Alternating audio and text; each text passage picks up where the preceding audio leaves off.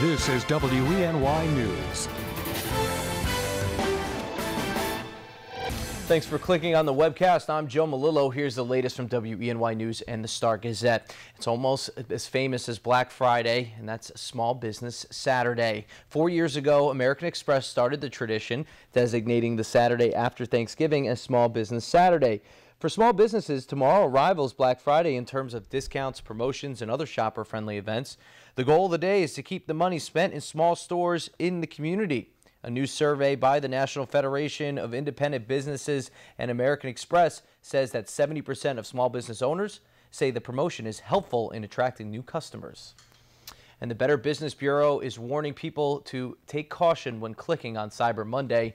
A record number of online shopping is expected this Monday. Nielsen estimates that 46% of customers plan to shop on December 2nd.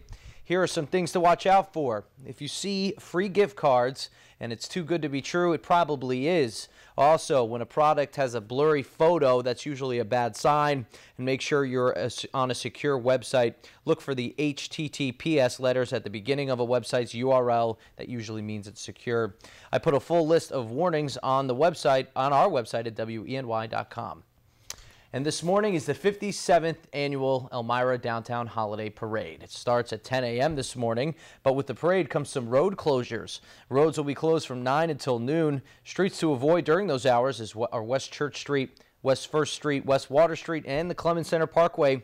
For a full list of road closures and a map, head to the website WENY.com.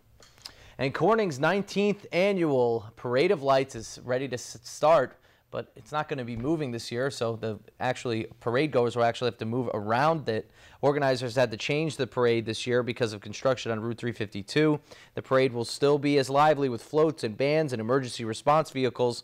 Streets will be closed starting tomorrow from 4 until about 8:30 at night. For a list of those street closures, go to WENY.com and click on our story. All right, now here's meteorologist John Hickey with your forecast. John. Well, you doing the moving tomorrow for that parade of lights, probably a good call. You know, help you keep a little bit warm as temperatures are going to be pretty cool by tomorrow afternoon. Here's your weather story for today and into your weekend. We're going to keep it cool. Temperatures have been below average all week, and that's a trend that will continue until about Sunday. Then we come close. We've got temperatures then in the upper 30s, slightly warmer by then, as your second story goes. Quiet weather, though. We had all the active stuff early this week. Now we get a nice break. In fact, we're really not talking about more than a couple of flurries over the course of the weekend, and then just totally dry, really, until we get to about Thursday. So future track today, flurries in the morning, and then afternoon sunshine, okay? Temperatures, though, cool. 5-degree guarantee only at 30 degrees. So it's going to be cool if you're heading to the Elmira Holiday Parade. Tonight, very cold. Overnight lows around 10 degrees or so, perhaps even some upper single digits waking up tomorrow morning. Burr is the word. By tomorrow afternoon, they'll warm it into the low 30s, and even a little bit warmer than that as we go on towards Sunday.